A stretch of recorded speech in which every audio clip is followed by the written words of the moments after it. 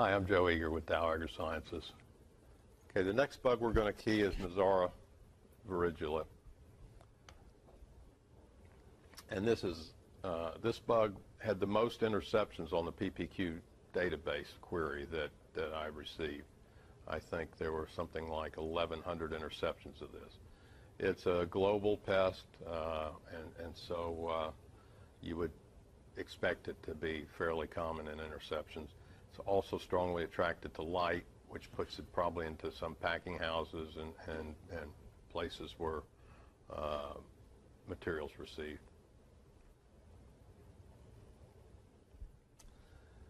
The first, we're going to use Ralston McDonald 1979 to key this out. And we're going to start with the key to families American Pentatomoidea. The first couplet, your choices are scutellum covering most of forewings or leaving most of forewings exposed. And you can see the forewings are quite exposed on this bug. The second couplet, that takes you to couplet number 2. The second couplet asks you whether the scutellum bearing a large mesial spine or vertical plate are not so armed. Okay, this is a certichorid, and this is the group that has this spine or elevated plate on the scutellum. And you can see this thing, very obvious, kind of a spine-like or thorn-like structure on the scutellum. It can be variably shaped, but it's a pretty easy character to see. Obviously, the scutellum on our bug is flat. It doesn't have a spine or a vertical plate. So that takes us to couplet number 3. Okay, couplet number 3, your choices are metathoracic scent gland orifice near lateral margin of pleuron or orifice distant from lateral margin of pleuron. This separates the phloaids from other bugs. And here you can see the orifice is right here. Doesn't have much of a canal or paratreme, but it is located very near the lateral margin of the segment. This is actually expanded plates out here, but this thing's pretty distant from the legs and very near lateral margin. So this is a phloaid. The other odd character with phloaids is that the antennae are 3-segmented. And here you can see the one segment here, 2 and 3. So it's a 3-segmented antenna as opposed to our bug, which has a 5-segmented antenna. Couplet number 4, your choices are each pair of Trichobothria on sternites 3 to 7 on a large callus located mesad or ventrally away from the adjacent spiracle, or Trichobothria not on large callus, rarely mesad of spiracles on all sternites. And so again, Trichobothria are pretty difficult to see, but here's a pair of Trichobothria here. They're not on a callus, and they're right in line with the spiracles. And so what you have here is not a dinodorid, and we go to couplet 5. Okay, couplet number 5, your choices are pronotum extending over base of scutellum, which is a tesseratomid, or pronotum ending at base of scutellum. And this is an example of a pronotum that extends over the base of the scutellum. You can see this is pretty obvious. Scutellum's peeking out down here, but it goes way beyond. The base of that scutellum is probably up in here someplace. So this pronotum really covers the base of the scutellum. And of course, in our bug, the pronotum ends at the base of the scutellum. So it's clearly not a tesseratomid. That takes us to couplet number 6. Couplet number 6, your first choice is tibial spines, if present, confined to apex of tibia, or tibiae bearing many spines in addition to those at apex of tibia and in addition to setae. These are the kinds of spines that they're looking for here. This is a cydnid, and you can see these are very stout spines, pretty distinctive and very different from what our bug has, which are very fine setae. And here are the tibia of our bug, which are quite a bit different than what we just saw. So we go on to couplet number 7. Couplet number 7, your choices are sternite 8 exposed in males, pendergrass organs usually present in females and tarsi 2 segmented, versus sternite 8 concealed in males, pendergrass organs absent, and females and tarsi usually 3 segmented. It's kind of hard to distinguish. This is an acanthosomatid here, and the genital cup, this is a male, you can see the genital cup here, and here is the A sternite. This is the 7th sternite. The A sternite in this case is present and visible, whereas in all other groups it's hidden. And so this is clearly an acanthosomatid. And this is an example of a female showing pendergrass organ, which is this structure here. And you can see it's an impressed area, frequently with very fine seedy, sometimes covering more than 2 segments, sometimes only covering 1 or 2 segments. But in females, there's always some sort of, well, not always, almost always some sort of impression there. And that's called pendergrass organ, and we're not sure what the function is. But if you see this, you've probably got a female acanthosomatid. Our bug has neither of those characters. And then the other character with the acanthosomatids is they do have 2 segmented tarsi. You can see 1 and 2, and that intermediate segment that's we've seen for some other bugs and it's present on our bug is not present on acanthosomatids. So what we have is a pentatomid. Okay, pentatomids, we're going to now look at the key to subfamilies of American Pentatomoidea on page 197 of the same paper, Ralston and McDonald, 1979. First couplet, either first labial segment stout and extended well beyond bucculae or 4 tibiae foliate, are the first labial segment little enlarged and laying between the bucculae, 4 tibia not dilate or foliate. And here you can see this area here, this is the buccula, and the rostrum does lie in between the buccula on this bug. So this is obviously not an asupine or predaceous pentatomid. So we go to the next character. Okay, couplet number 2, metasternum produced anteriorly onto mesosternum or rarely onto prosternum. Rostrum not surpassing mesocoxy. The choice is metasternum rarely produced anteriorly onto mesosternum, rostrum then extending onto abdomen, and rostrum always reaching at least to metacoxy. So this is the structure they're talking about here. Here's the metasternum is the 3rd abdominal sternum, thoracic sternum, and you can see this thing is expanded and it's produced up onto the mesocoxy. Doesn't quite make it to the procoxy, but it's usually forked like this, and the rostrum lies right in that groove, and it's rarely any longer than the end of that groove there, so it does not reach the mesocoxy. This is in a D sign, and obviously our bug, if you look at our bug, you can see that obviously there's not any structure resembling that. It's the metasternum is back here. It's not produced onto the mesosternum. It's fairly flat, and so not in a D sign.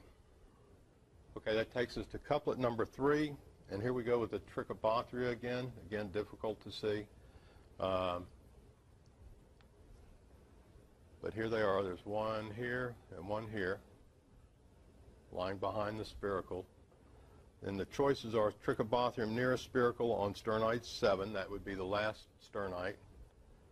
Laterad of imaginary line tangential to spiracular openings on sternites 6 and 7 by distance at least equal to greatest diameter spiracular opening. And you can see if you draw a line from this spiracle to that one, you can see that this Trichobothrium is not outside that band. It's pretty much in that band, and so it's not laterad or closer to the lateral margin, and certainly not by a distance equal to greatest diameter of the spiracle. So the other choice is at least one of them in or near that imaginary band and projected caudate of spiracle on sternite 7. That takes us to couplet number 5. Okay, couplet number 5. Labium arising on or behind imaginary line, traversing the head at anterior limit of eyes, and or superior surface of third tarsal segment of hind legs shallowly excavated. I don't have any of these discocephalines handy, so we won't look at this alternative. The other is labium arising before such a line and superior surface of tarsal segments convex or flattened. The labium in this bug arises right up in here, and you can see here's the anterior limit of the eye, so clearly it starts a lot sooner than that anterior limit of the eyes. And here you can see that last tarsal segment is not concave or flattened. It's fairly convex. So we do not have a discocephaline. We go down to couplet number 6. Okay, couplet number 6, Trichobothria single, frena short, less than 1/3 length of scutellum reaching apex of abdomen. The Trichobothria really are very key. And you can see here's the spiracle, and you've got only one Trichobothria behind each of these spiracles. So the Trichobothria are single and not paired. That would be a podopid.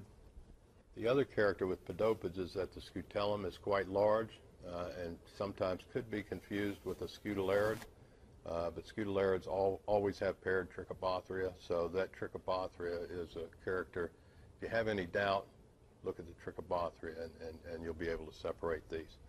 And then also you can see that the frena is a portion of the scutellum, and it's very short on this bug. That frenum is a structure that the wing kind of fits into. It's a locking mechanism, and generally this suture here, claval suture, marks the end of the frenum.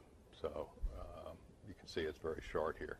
And we've already looked at the Trichobothria on this bug, so you know that they're paired. And just for comparison, here's the claval suture on our bug, and it comes way down here, so that the frenum is all along here, so the frenum is quite a bit larger. So what we have is a Pentatomoidea. Okay, so now in the same paper we go to the key to tribes of Pentatomoidea, and that's on page 202. Now the tribes have been since this paper, there have been a lot more tribes, and our higher classification in terms of the tribal affiliation has changed quite a bit. But if you're going to use Ralston's keys, you'll just use these tribes, realizing that the Pentatomoidea are actually a lot of other tribes are included in this now. The Skiacarinea, Haliinae, and Mesidiinae are all still valid tribes and pretty much as he has them classified. But Pentatomoidea have been broken up into a lot of other tribes. The first character is abdominal venter with a longitudinal band of striations on each side extending across basal 3 or more segments. And you have to kind of adjust the focus a little bit to see this, but I think you can probably all see these striations here. And this is typical of the tribe Mesidiinae. And if you look at the first 3 abdominal segments on our bug, you'll see that there are no striations. It's just a normal cuticle, as in most of the group. Okay, so we're now at couplet number 2, membrane of hemelytra bearing arborescent dark markings, and jugal margins toothed preapically. And here you can see the dark arborescent markings. These are, in the New World, only Brockamina. They're in the tribe Haliinae, and we have a single genus Brockamina. Well, actually now there are 2, Parabrockamina and Brockamina. But they'll have these arborescent markings. And also on the head, there's usually a preapical tooth, like you see here. It's typical of Brockamina and Parabrockamina, not found in the other groups. So we don't have a Haliine. Our bug doesn't have either of these. You can see the membrane is clear on our bug, and there's no preapical tooth on the jugal margin up here. It's just rounded. Okay, the last couplet and the key to tribes of Pentatomoidea are the lateral margins of this key couplet 3, lateral margins of pronotum explanate and second antennal segment at least 1.5 times the length of the third. Or lateral margins of pronotum rounded or carinate, and if sublaminate, second antennal segment less than 1.5 times length of the third. It was pretty clear that the second antennal segment here is more than is less than 1.5 times the length of the third. It's actually a little shorter, and the pronotal margins are not explanate. They're pretty much rounded with a fine carina.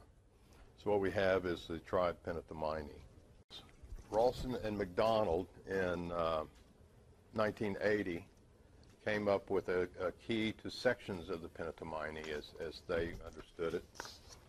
And in order to key this bug to genus, we've got to figure out which section of Pentatomoidea it's in. So you go to the 1980 paper by Ralston et al. And the key to sections of Pentatomoidea. Now these sections are different tribes now, and they're even within each section there's more than one tribe usually.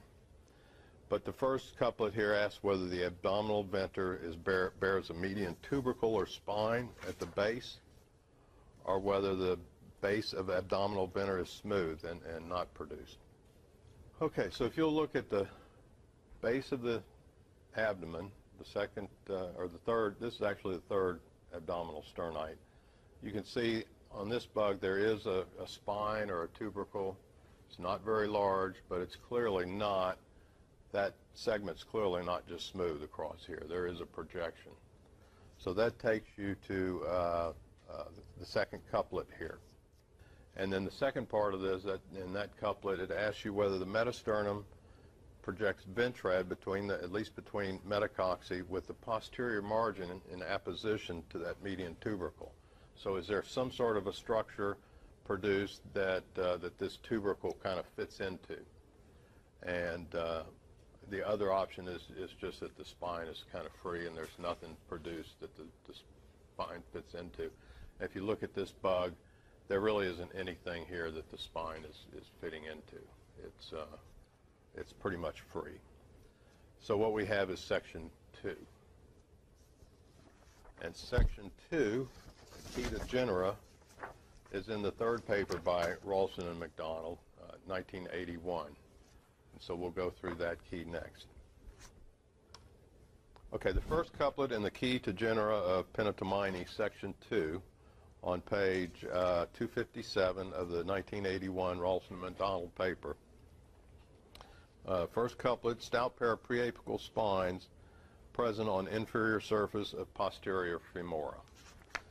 And the other choice is femora not so armed, and here you can see the posterior femur, and there's no spines on that femur. So it's not armed like that.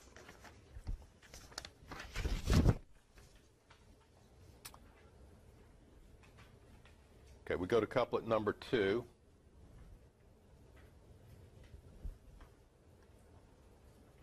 And again, we're looking at this median spine at the base of the abdominal venter and ask whether it's projecting cephalad or forward to the procoxy, or whether it's not projecting as far cephalad as the procoxy. Sometimes reduced to a tubercle, and in this case it's reduced to a tubercle and clearly doesn't extend up to the procoxy. So that takes us to couplet number 3. Okay, couplet number 3, distal end of first antennal segment clearly exceeding apex of head, distal end versus distal end of first antennal segment not surpassing apex of head. And you can see here it's clearly not passing the apex of the head. So that takes us to couplet number 5. The next couplet asks whether the bucculae are lobed posteriorly from lateral view or evanescent. And evanescent just means they kind of peter out, and you can see here that's pretty much what happens. There's no lobe at the posterior. posterior end. So that takes us to couplet number 12. Couplet number 12 asks whether the osteolar sulcus is short, length about twice diameter of orifice, or whether it's reaching about halfway from inner margin of osteal to lateral margin of metapleuron. So here is the osteal here, and you can see there's just this kind of a short auriculate or ear-like lobe attached, and it's probably about twice the length of the width of the osteal. So, so what we have is osteolar sulcus short, and we go to couplet number 18. Okay, couplet 18, abdominal spine surpassing anterior limit of metacoxy, and each spiracle in a on a yellow callus, or abdominal tubercle reaching only a posterior limit of metacoxy, and spiracles unaccompanied by callus. And again, this is the spine. We've looked at it, and you can tell it's not going to reach the anterior limit of metacoxy, and you don't see any yellow calluses on the abdomen. So this is Nezara viridula. All right, with Nezara viridula, and again, this was the most intercepted pentatomoid, so you're going to probably be seeing a lot of these. But there are several color varieties. There are names to some of them, but they don't have any taxonomic validity, really. This is the most common form. It's all green, pretty much all green. And this is what you see most of the time. There is an orange variety. This is not a faded specimen. This is what they look like naturally. It's a mutation of some sort. And it shows up periodically in field-collected animals. There have been people who have reared this thing. This is a variety that's kind of orange in color, but it's got, you can see some darker green splotches on it, and just a color variation. And this one is probably not as common as some of the others. And then finally, you have a variety that's mostly green but has some orange patterning on the anterior part of the head and pronotum, and is actually kind of an attractive bug. And again, this is not discoloration, this is natural coloring.